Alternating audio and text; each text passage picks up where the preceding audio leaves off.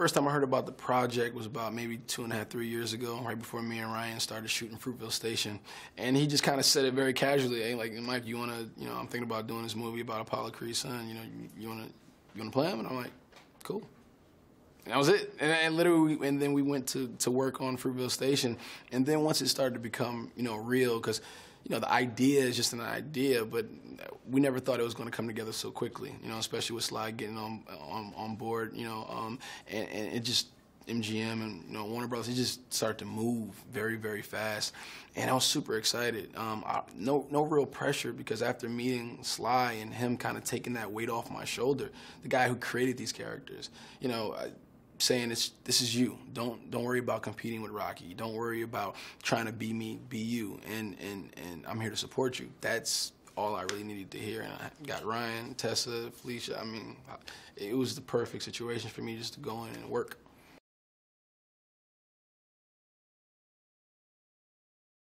I mean, you just said it, man. He's a kid who's trying to figure it out, trying to get out his dad's shadow. He's a guy that he never met is dictating his life. He's not allowed to follow his dreams. Everybody kind of shut him out of the boxing world. He doesn't really know who he is on the inside. And he never really had a family. He never had that sense of family that he wanted so bad. And, in trying to figure out who he is, he ultimately, looks for the person that knew his dad the best, and that was Rocky. And then when he got there, he found a father figure that I didn't think he was, expecting. And their relationship, that chemistry, they just mesh so well together.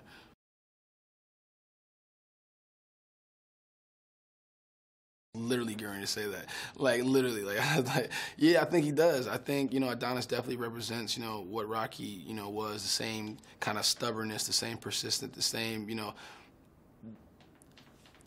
I'm not gonna say belief in himself, because I think Adonis is slowly getting that confidence in himself throughout this film, to the end where he finds that confidence. But in the beginning, I don't think he has that completely yet. But yeah. But to answer the question, frankly, yeah, I think Rocky does see himself in Adonis.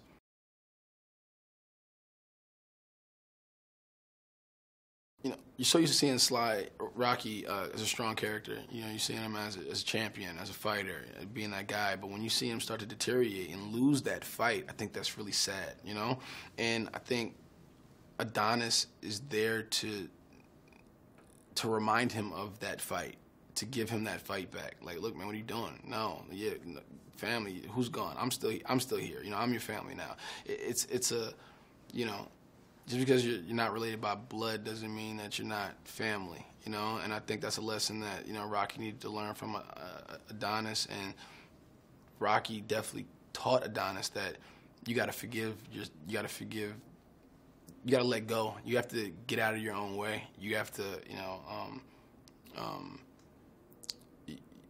you have to come to terms with what is, and then you have to move forward, and I'm going to be here to support you. We're going to be here to support you with Bianca and whatnot. And it just, I don't know, all that together.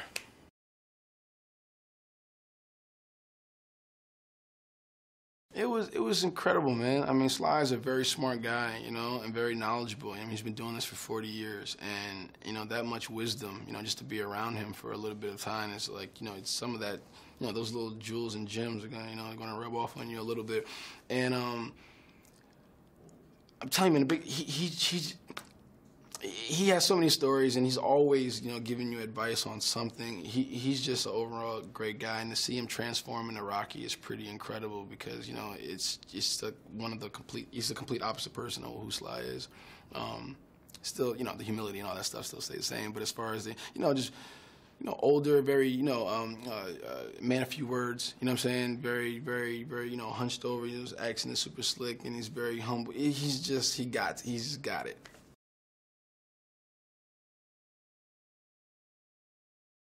I think physically getting in shape was pretty tough. The diet, taking away, all the food that you love to eat, and consistently working out, lifting weights, cardio, doing the road work, and boxing, 6 days a week, sometimes 2 to 3 times a day. And it was pretty intense. It was pretty intense.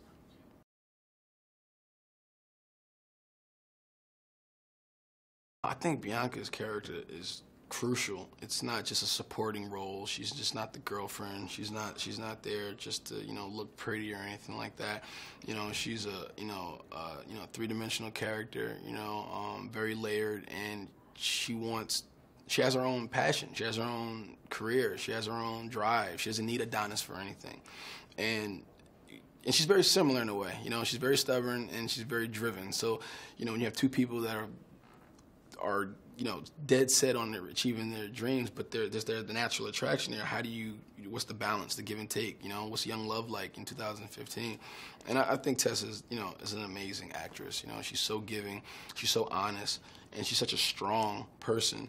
I think it takes that same strength to play a girl from Philly, and I think it just works. And yeah, I love working with her. The chemistry's there. It's awesome.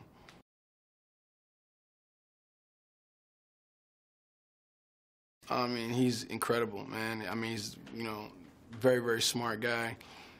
Knows a ton about, film and cinema. And very family-oriented, humble, grounded, gracious. Doesn't like being complimented at all. That's why I'm going to give him all the compliments in the world. And he's one of my best friends, man. I hope we continue to make movies, as long as we're doing it.